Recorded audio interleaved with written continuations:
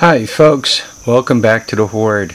So it's about 1:45. It is the 9th of September, Tuesday, 66 and 66 and cloudy and overcast and 17.8 degrees Celsius. Well, welcome back to the Horde. I actually wanted to work on something. You know, I got a million things to do, but you know, you bring home toys and you want to figure out what kind of shape they're in. So one of the toys I've brought home recently is, let me get something else to show you guys too, is that ugly ATC 90. And there are certain bikes that if they're junk I'm not going to keep, and that would be one of them. If I discover that the engine is no good on this thing, you know, there's really no reason to keep it around. It needs to turn into parts fairly quickly. Excuse the bad camera work, guys. This is the second of those carburetors that I bought. They were like, I don't know, 16, 17 bucks each. So I bought two of them, and I'm unwrapping this one so that I can show you the way the choke is. It has a cable choke, right? You put the cable through this thing here, and then when you pull the cable, it closes the choke. Now I got to show that to you for a specific reason. When I went to bolt, I bought two of them, so the other one of these onto the bike, all of this was too tight up against the frame, so I had to remove it.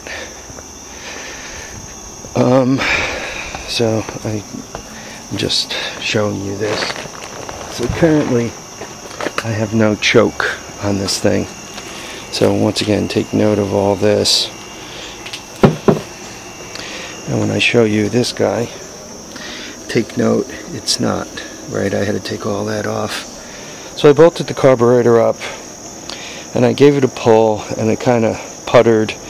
So I figure what I'll do is, there's a good possibility of it going to start, so I'll show you guys. This line here is actually the drain line that goes on the bottom of the carb. See it here, right here.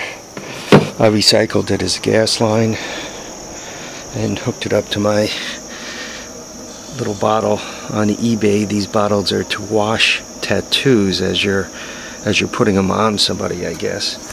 So let me see if she'll fire up for us.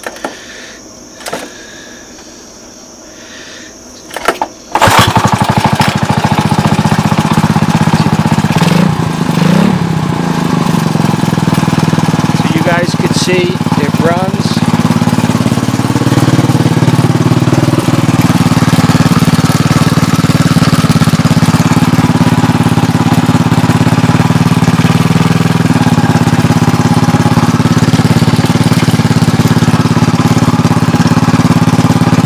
And it seems to move.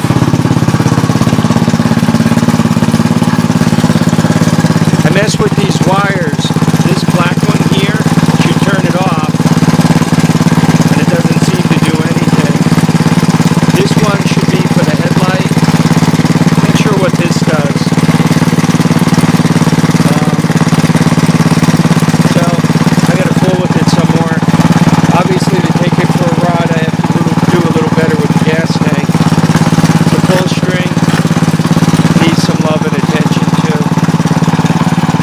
I'm going to mess with it some more.